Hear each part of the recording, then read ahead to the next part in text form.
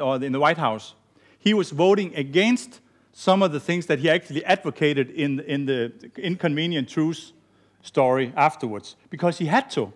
It was part of policy, and his party voted against things that was, crazy. And he, afterwards, when he was free of politics, he could then say it out openly that this was a wrong decision. We shouldn't have done that. So politicians, they have their hands tied. Is there any politicians here today? Oh yeah, and this is another thing. You need more local heroes also. Do you know you're now facing a hero?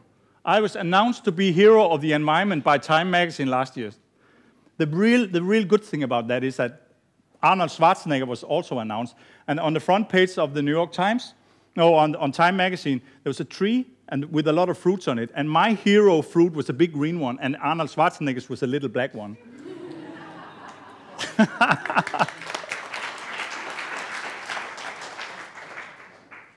So for the future, we're talking about electric cars.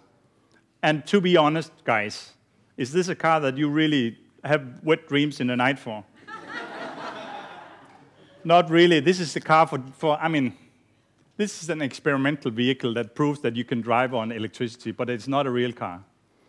But there's a solution for that. I know that the Tesla, the Tesla engine, they produced a car that can go from 1 to 100 in 3.7 seconds, faster than any Ferrari or anything like that. But it does it without sound. You come whistling by, and that's not interesting. A real young guy. Don't talk when I'm speaking. You'll have some burning rubber and some noise when you're driving down the main street, right? But that's solved by you can have a CD player and you can buy any records putting in Ferrari or Porsche or any other sound, then just rev up when somebody sees you. That'll solve the problem.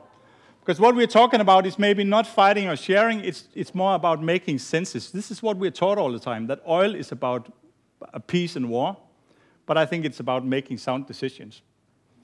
We have a meeting in Copenhagen, so hopefully you will then now start a discussion about all these sort of things. What is the real content of the climate top meeting in Copenhagen?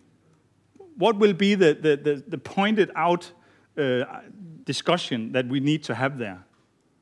Because I cannot see that really. Everybody kind of have this overall agreement on that the climate is on the agenda, but is it for real? This is up to you now. It's in your hands now. I rely on you more or less. Because we are quite a lot of guys that's ready to plug in and do things, but we need you to focus on it and make the politicians make the decisions. Okay? So can we agree that you will do that job and we will then plug in and do the right things? Okay? Thank you.